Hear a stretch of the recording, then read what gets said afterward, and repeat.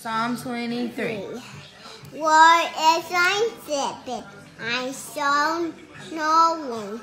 Make me lie down a green path. So lead me a path righteousness for name's sake. Yea, I will walk through the valley, shadow of death, and fear no evil. Thou art with me, and what is that they come to me? Our parallel table for me, as well as my enemies. Anoint my head with oil, my cup runneth over. Glory, goodness, and mercy, and follow me all days in your life. Dwell in the house of the Lord forever. Maybe we should be motivated to memorize Psalm 23 after that, right? I am not sure, though, that I could say it with the same attitude, but wow, that is so amazing. Anyway, here we go. Last week we started talking about the statement, the Lord is my shepherd, looking at the 23rd Psalm. So this week we're going to explore the next part of that passage. And today the title would be, the Lord is my provider. In fact, let's read verses 1 through 3, okay? It says, the Lord is my shepherd, I shall not be in want. He makes me lie down in green pastures. He leads me beside quiet waters. He restores my soul. He guides me in paths of righteousness for his name's sake. David says, God is my shepherd, I shall not want. In fact, one translation says, I will lack for no good thing. So, when the shepherd watches over me, then I will not lack for anything. He is my provider. Would you say that out loud with me? In fact, write it in the chat. God is my provider. God is my provider. Come on, write it in. The all-powerful, all-knowing, ever-present one who loves me, he is my provider. He provides so many things that the psalmist tells us. And in fact, let's look at a few of them. The first thing that the psalmist says that he provides resources that we need.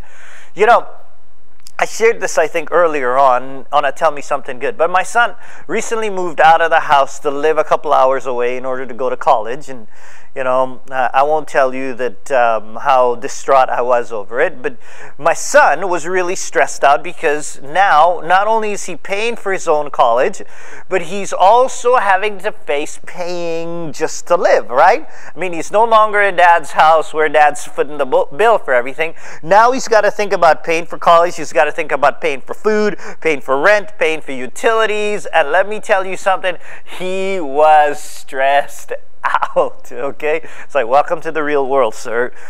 And so he was thinking, how is he going to pay for all this? How is he going to make it? He didn't think his savings would take him through it.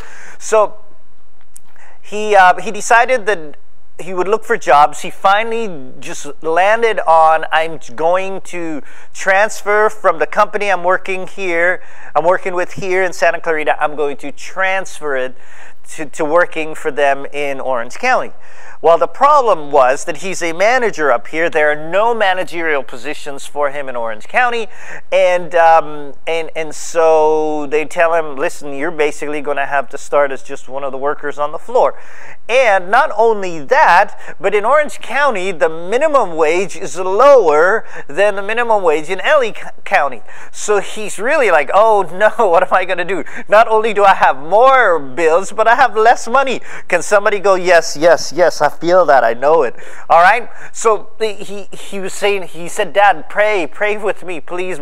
I need help. So he comes on this idea that he's going to ask the management, the store, if they would be willing to keep him at the same pay scale that he is here, that they would be willing to pay him the same there, even though he's not going to be a manager. So after much prayer, he goes to them, he asks them, and finally they call him back and they said, well, Ethan, yes, we'll do that. Right? Can you believe that? He got the same pay and even got a raise on the top of that because of all of what God has been doing in his life. So listen, here's the deal. The truth of the matter is that God, the shepherd, provided for him. All right? Now here's the thing. Even if God had said no, or even if the company had said no, we're not going to do that for you, he had no reason to stress, because the shepherd would have provided in another way, because God is the provider. The Contemporary English Bible says it this way: "You, Lord, are my shepherd. I will never be in need." Listen, the shepherd is our provider. We will never be in need. Say it again. I will never be in need. Because the shepherd is my provider, I will never be in need. And we're not just talking about material things either. Not only does he provide resources, he provides rest. The psalmist says, "He makes me lie down in green pastures. He leads me beside quiet waters. He restores my soul." He makes me rest. You know, I want to explore that a bit. That God makes us rest. Because the shepherd knows me so well. He knows that I need time to rest. So he makes me lie down. Now, how many of you know that work is worship, okay? That when we work, it's part of worshiping God. But what we fall prey to is the idea that it's noble to work all the time. Yes, work is worship, but working all the time does not equate to worshiping all the time. There's a balance to be made. You know, when my kids were babies, we used to require them to take naps and to go to bed early, right? My son was okay with it. He loved his naps and he loved to go to bed early. But my daughter, well, no way. She was always fighting, "No, Daddy, I'm not tired. No, Daddy, I'm not tired. I don't need a nap. I don't need a nap today." And what would ultimately happen every time is that if she didn't take a nap, she became overstimulated, she got really, really cranky, or should I say crankier? No, I'll get in trouble for saying that. So she would get really cranky, and she would just be a bear to live with, right? Because she was tired, and she insisted, though, that she knew better and that she didn't need a nap. So what her mom and I would have to do was make her rest, because we knew what was best for her, right? Imagine you going to the doctor and he informs you that you have a lifestyle that's leading you to an early departure. Okay? His prescription is, listen, you got to watch what you eat now. I think your food is killing you. No more sodas, no more fast food, no more donuts. Ugh, I don't know if I can do that. In fact, he says, if you continue eating the way you're eating, you will die in 3 months. So what do? You go home and you think to yourself, this doctor doesn't understand my life. He doesn't know what I'm going through, and I can't do that. Let me ask you a question. What's going to happen if you don't listen to the doctor? You're going to die.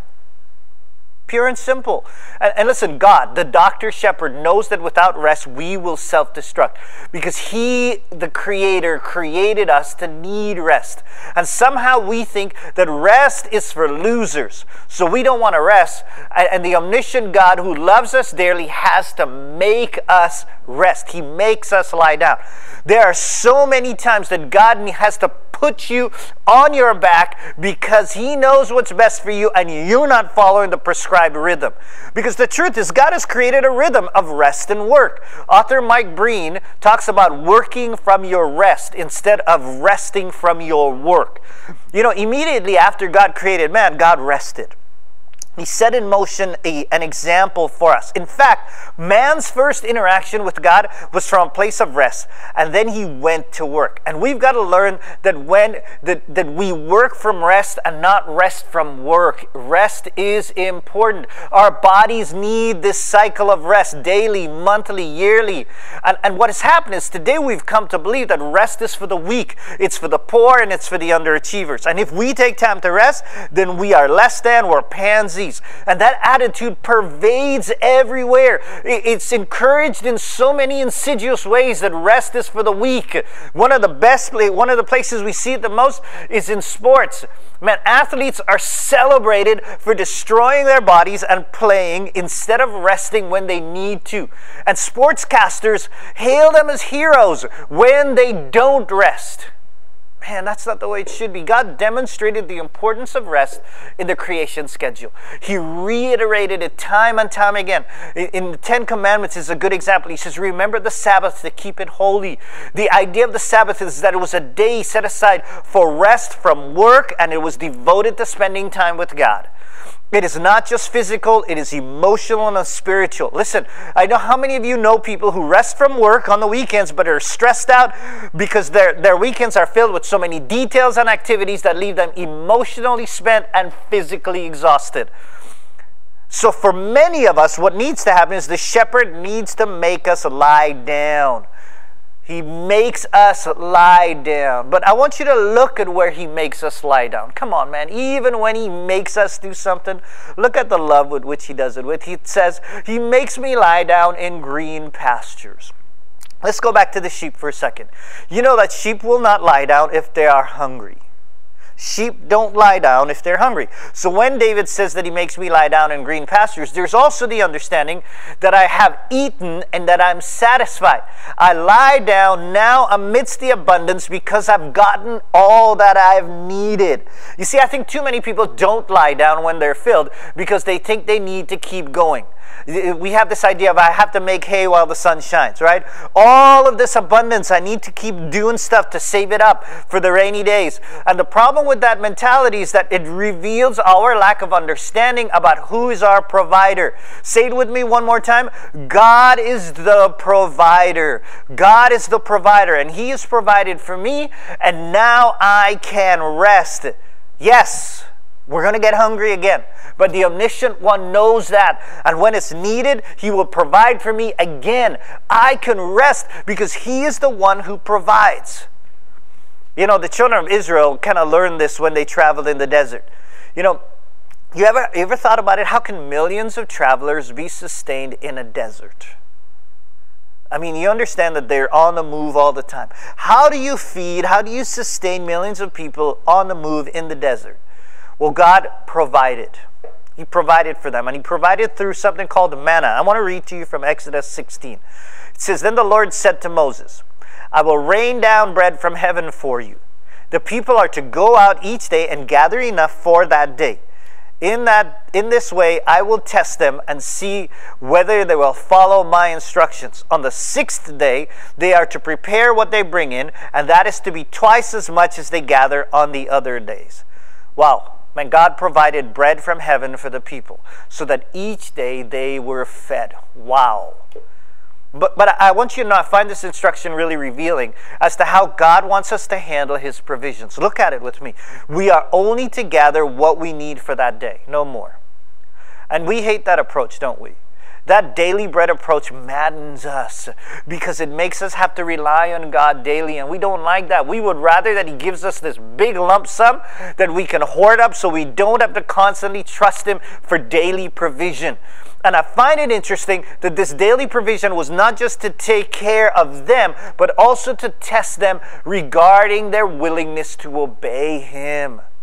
Man, listen, I have found that our obedience to God is directly related to our trust in him and his word. Did you hear that? Our obedience to God is directly related to our trust in him and in his word. If I believe God is all-powerful and can provide for all that I need, then I will obey him when he tells me to take only what I need. All right? Because I believe the shepherd will ensure that I will lack for nothing. You know, one of the places that a lot of people struggle with in this particular instance is with tithing. Because tithing really is an issue of trust. Who is my provider? Who is my provider? God says, if you give me first, I will take care of all of the rest, right? And not only will you have what you need, but you will find rest amidst the hustle and bustle. In the Old Testament, God speaks to the people because they weren't willing to put him first and trust him to provide for them. And he describes what happens to us when we don't trust the provider. When we think, oh, I don't know, I gotta take care of myself here, okay? I want to read to you from Haggai chapter 1, verses 5 and 6. It says this, take a good hard look at your life, God speaking. He says, think it over. You have spent a lot of money, but you haven't much to show for it. You keep filling your plates, but you never get filled up. You keep drinking and drinking and drinking, but you're always thirsty. You put on layer after layer of clothes and you can't get warm. And the people who work for you, what are they getting out of it? Not much. A leaky, rusted out bucket. That's what. Can anybody go, man, I know exactly what you're talking about there. I know what they're saying. It's like I work, and it seems like I don't get any rest, and I need to do it more and more and more. Because I think we forget who is our provider. God says, trust me, I am your provider. Follow my ways, and I will provide for you so much so that you can rest because you are filled and taken care of. Look what happens when the people didn't trust and obey. Okay, I'm reading, continuing in Exodus 16. It says, the Israelites did as they were told, picking up the manna, all right? Some gathered much, some little, and when they measured it by the omer, he who gathered much did not have too much, and he who gathered little didn't have too little. It was just enough. Wow, God does that. Each one gathered as much as he needed. Then Moses said to them, no one is to keep any of it until morning. However, some of them paid no attention to Moses. They kept part of it until morning, but in the morning it was full of maggots and began to smell. See, here's what happens when we don't listen to God and we don't trust him and we're trying to hoard up instead of just trusting in him and laying down amidst the abundance. All our work is in vain.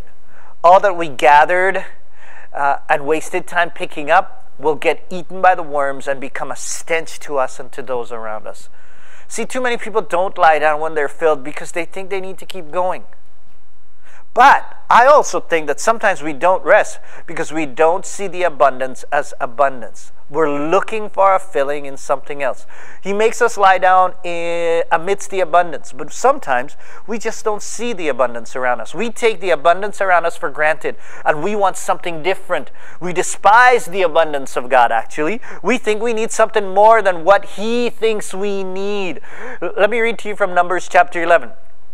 Continuing with the children of Israel, and we're talking about God providing for them with the manna, okay?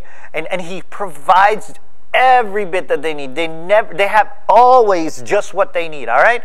So now, I want to pick it up. One day, some worthless foreigners among the Israelites became greedy for food. And even the Israelites themselves began moaning, we don't have any meat. In Egypt, we could eat all the fish we wanted, and there were cucumbers, melons, onions, and garlic. But we're starving out here. We're starving, and the only food we have is this manna. Okay, verse 31. So sometime later, the Lord sent a strong wind that blew quail in from the sea until Israel's camp was completely surrounded with birds, piled up about 3 feet high for miles in every direction.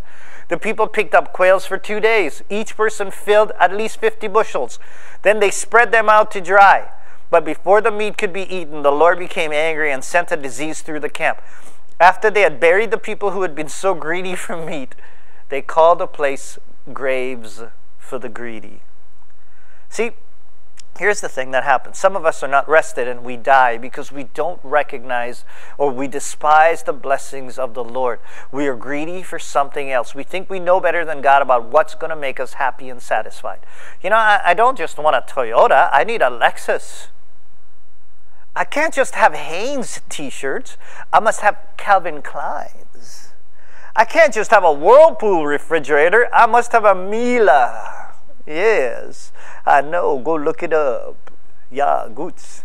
So, here's what happens. We're not satisfied with what God gives us, so we go into debt to get what we don't need to impress people that we don't like, and then we can experience no rest at all because we have to be working all the time to pay for this stuff. So my question is, are you lying down and enjoying the provision in the moment, or are you insisting on working instead of resting? Because beware, God may make you lie down. So God provides resources. He provides rest. And he also provides refreshment. The psalmist goes on to say, he leads me beside quiet waters. You know, there's nothing I find more refreshing and satisfying than a glass of cold water on a hot day, right? When you come out from working out or, working in the heat or whatever. I mean, sure, I love a cold Coke or sitting in an air-conditioned room coming out of the heat, but nothing satisfies more than water when we're parched. And the water is beneficial to us as well. And here in this psalm, David says, the shepherd leads us beside quiet waters. Quiet water is water that has been stilled so that the sheep can drink. Because you see, the truth is, just as the sheep will not lie down when they're hungry, they will not drink from fast-flowing streams. So sometimes what the shepherd would do would temporarily dam up a stream so that the sheep can quench their thirst. The verse can probably be read as, he leads me beside stilled waters. Man, it's such a picture of peace here. Even the stream that God brings us to, he takes care to still it so as to provide complete rest for us. Or the picture that the message gives is that in cases where he doesn't dam up the stream, he finds quiet pools. Here's how the message says it. He says, you have bedded me down in lush meadows. You find me quiet pools to drink from. And what happens is that it restores my soul. All of this rest and refreshment leads me to restoration, and not just physical restoration. See, when I drink from his presence in my quiet times, my spirit is restored. My perspective is renewed. My soul is revived from the crud and the crap that is stuck to it. Man, this cycle of rest requires daily being renewed in his presence and weekly being renewed in his community and in corporate worship. And I'm not just talking about singing either. I'm talking about the idea of being renewed by ministering to one another when we come together, and praying for one another, encouraging one another, singing psalms, hymns, spiritual songs to God. Man, the good shepherd, he finds us places where we can be restored. He brings us into places of great abundance where we could lie down amidst being filled up. And he brings us to quiet streams. Listen, when we spend time daily in God's word and in his presence, it's the quiet waters that he provides for us to drink from, a place to find refreshing. Kind of like streams in a desert. We should name a church after that or something. God also provides a route. He provides direction. There's God's path, and there's God's path and there's our path, right? And God's path is the righteous path. It is good, it's tried, it's true. It's a pathway that will lead us to his destiny that he has for us. The problem, though, is sometimes we think we know better than God. We think that we are the omniscient one. And probably the most famous last words of most humans are, well, that didn't go the way I thought. I've been seriously telling my kids that that's what they need to put on my tombstone. Because the truth is, we think we know better than God. And then we go do it, and then we end up saying, well, yeah, that didn't go the way I thought. Here's Proverbs 14:12, says it in a little bit different way. He says, there's a way that seems right to a man, but in the end it leads to death. We want to go off the path he's set before us, and usually it always leads to trouble, to injury, to danger. The Message says that same proverb this way. He says, excuse me, there's a way of life that looks harmless enough. Look again, it leads straight to hell. Sure, those people appear to be having a good time, but all that laughter will end in heartbreak. In a later psalm, David emphasizes the goodness of God and the sureness of his path when he talks in Psalm 145, verses 16 through 20. He says, you open your hand, and you satisfy the desire of every living thing. The Lord is fair in all his ways and faithful in everything he does. The Lord is near to everyone who prays to him, to every faithful person who prays to him. He fills the needs of those who fear him. He hears their cries for help and saves them. The Lord protects everyone who loves him, and he will destroy all the wicked people. And because that is the case, here's what our response should be, okay?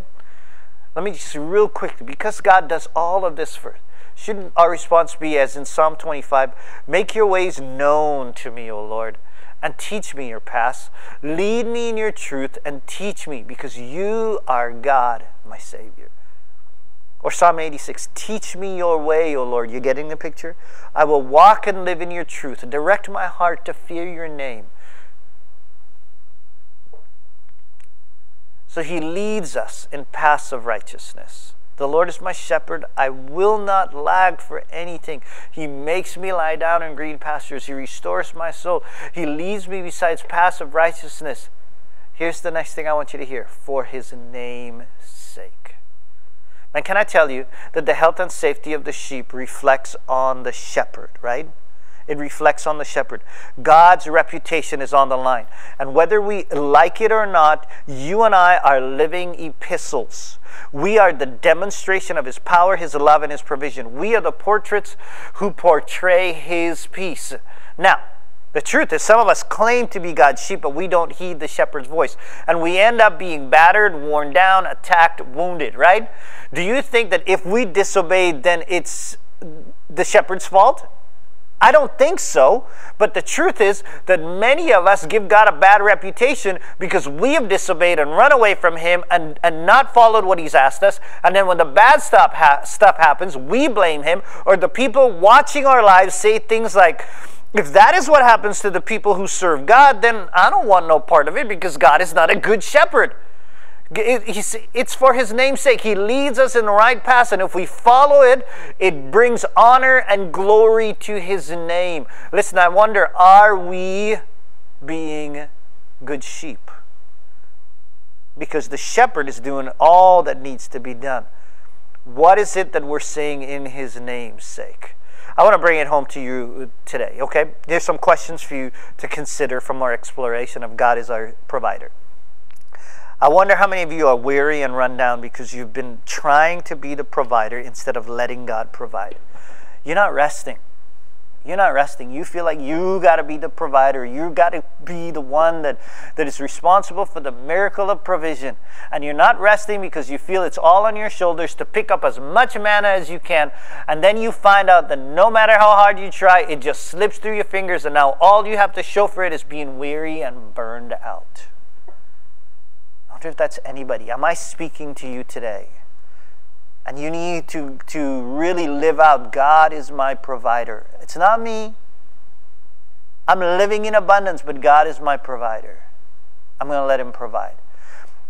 I don't know, is there someone today who's missing the blessings of the Lord? There's somebody listening. You can't lie down because you think you need something more than what he's providing in order for you to be happy. You're surrounded by the blessings of God, but you just can't see it. Can I encourage you to stop, look around you and see the green pastures and stop thinking you need something else? You are despising the abundance of God, waiting for something else. Start today by counting your blessings. Why don't you take a moment right now and just begin to look at all the amazing abundance that God has given you right now and be resting in it. How many of you, you're not walking in the pathway of righteousness that God has shown us? We are walking in our own way, and it's leading to frustration, it's leading to wounding, it's leading to anger and to bitterness. We've got to trust the pathway of God's word. We got to trust the spiritual leaders who are there to help you when you're in doubt about the pathway. Because in all of this, we are representing the shepherd. And we do not want to be guilty of taking the name of the Lord God in vain. Listen, when we declare that God is our shepherd, when we declare that God is the Lord of our lives, and then we do not follow him, we are guilty of taking the Lord's name in vain. And the reputation of the shepherd is dependent on the obedience and health of the sheep. So my question is, are we building the reputation of the shepherd, or are we destroying God's reputation? And if you are, then you need to confess that and ask for forgiveness and walk in the paths of righteousness for his name's sake. For someone listening, and for all of you, the shepherd loves you. He loves you. He is the one that wants to provide for you. He provides everything you need. You don't have to look any further. In fact, there's some of you, you don't even have a relationship with God, and the shepherd knows that you desire that. He built you that way, to come and be a part of his family. We couldn't do it on our own because The Bible says we're born in sin, and no matter how we try, we can't reconnect with God because we are just sinful and can't do it. But God loves us so much that He even provided a way for us to be cleansed of our sins and brought back into relationship with Him. And that's through His Son, Jesus. God sent His Son, Jesus, who was without sin, to come to earth, to live as a man, to walk in our shoes, and then He became the ultimate sacrifice for our sins. So that now, because of Jesus, you and I can come back into relationship with God. And it's very simple. I believe that God is calling to so many of you. I want you to come back into relationship with me. And it simply starts with accepting the fact that you're a sinner, that you cannot cleanse yourself from sin. You need outside help. Accept the fact that you're a sinner. Believe that Jesus is the Son of God and the one who can save us because of his life, death, and resurrection. And then call out to Him. Confess your sins and ask Jesus to be your Savior, the one who forgives you of your sins, and ask Him to be your Lord by giving Him the right to tell you how to live your life. And if that's you today, would you take a moment? In the chat, there's a little box that says, I want to commit my life to Jesus. Click on that. Give us the chance to be able to pray with you and connect with you and help you walk through the next steps of your walk with God. If you're listening on YouTube, take a moment to go to desertstreams.com, click on the prayer requests, and send us an email letting us know you want to commit your life to Christ. We would be more than happy to just walk with you through all of it.